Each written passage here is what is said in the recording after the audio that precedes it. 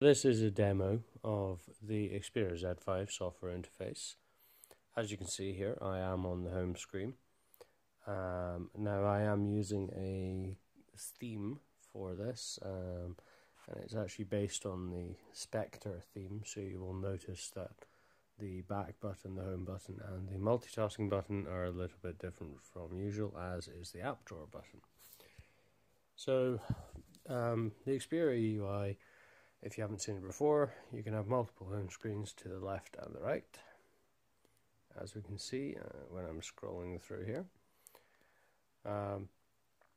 I tend not to use that many of the Sony widgets. I prefer the actual default Android widgets. The one I do use though is the music widget, because I do think their music player is one of the better ones.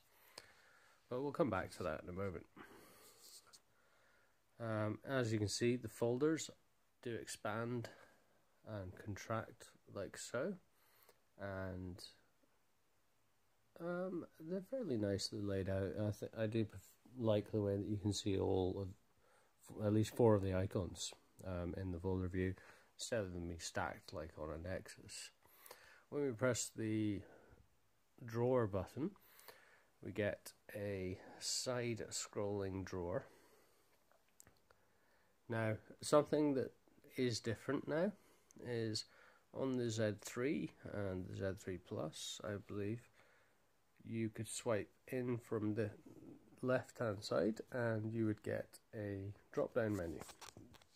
That's now been replaced by the 3 dots up in the top corner, where you can now see sort or manage apps. Now if we go to sort, it gives us the option to sort by own order. Now own order does allow you to have, as you can see here, some folders. I personally prefer the alphabetic order, which is what I tend to use. Now you've also got the manage apps button, which allows you to uninstall. As you can see now from the crosses that are on the app icons, we can uninstall all those apps. When we press one, it gives us the option to confirm the uninstall. Now I'm not actually going to install that because I do still use that, but that is how you now uninstall an app.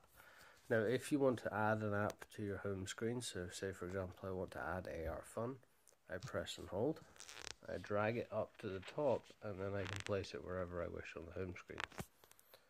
If I want to remove it from the home screen, I do the reverse.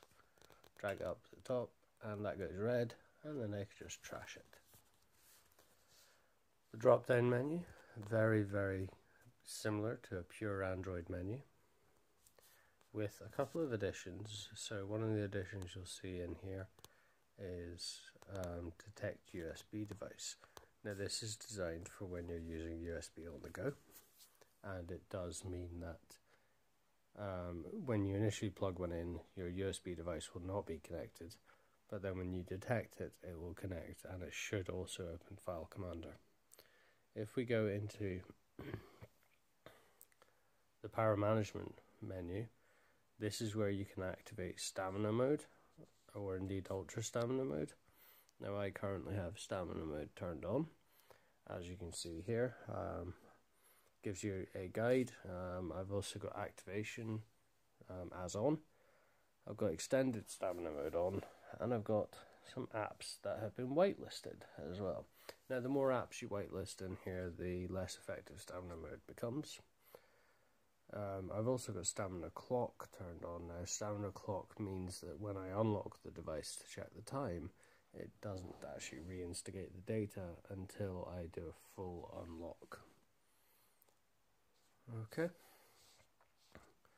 coming back out of that, if I now go into the battery usage, you can see here that my battery usage has been fairly good. Now bear in mind I've not been using this as my main device, so this is not typical of normal battery usage. I just wanted to show you the overall view.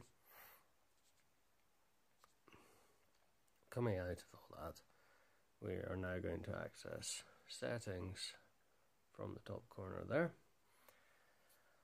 And the settings menu is very, very much like a pure Android interface.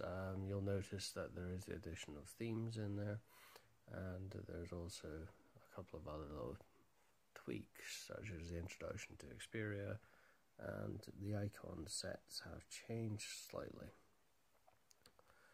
But other than that, we do have what I would classify as a very, very Nexus-esque interface. Now, if we quickly go into the music app, you'll see this is one of the reasons why I like the music app. So you have your recently played list, you have the ability to cast, and the ability to search. If we tap up here, you can see that we have throwing as an option. We've also got our drop down menu on the left hand side, where you can see all your different options, including the ability to play music off a home network. Now, I do have a NAS drive, which it should identify. However, it doesn't seem to want to be. But this would allow me to play music off my NAS drive if I wanted to. You've also got podcasts and various other features in there. So that is the music player, and I do prefer this over the default Google music player. Notifications, as you can see, appear just as they would normally. And that's pretty much all I've got.